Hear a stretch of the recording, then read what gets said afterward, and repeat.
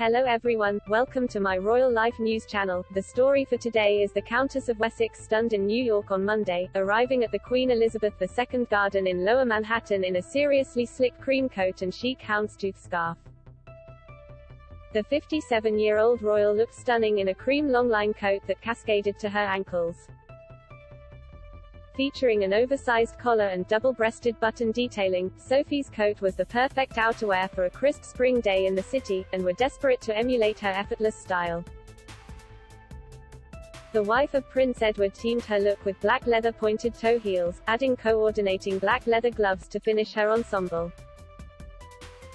Countess Sophie styled her blonde hair in a sleek low ponytail, highlighting her pretty features.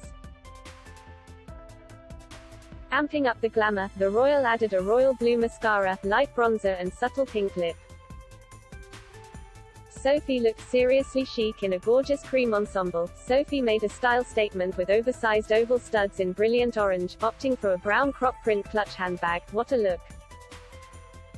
If the recent sunshine has you convinced summer is just around the corner, you might want to think again. The spring chill is here to stay for now, and we're taking our style inspiration from Sophie's elegant cream coat for our wardrobe. Though we're not certain where the royal's exact coat is from, you'll love these incredible high street lookalikes. While in New York City, the Countess will deliver the keynote address at an event at the United Nations headquarters on upholding women's rights in Afghanistan.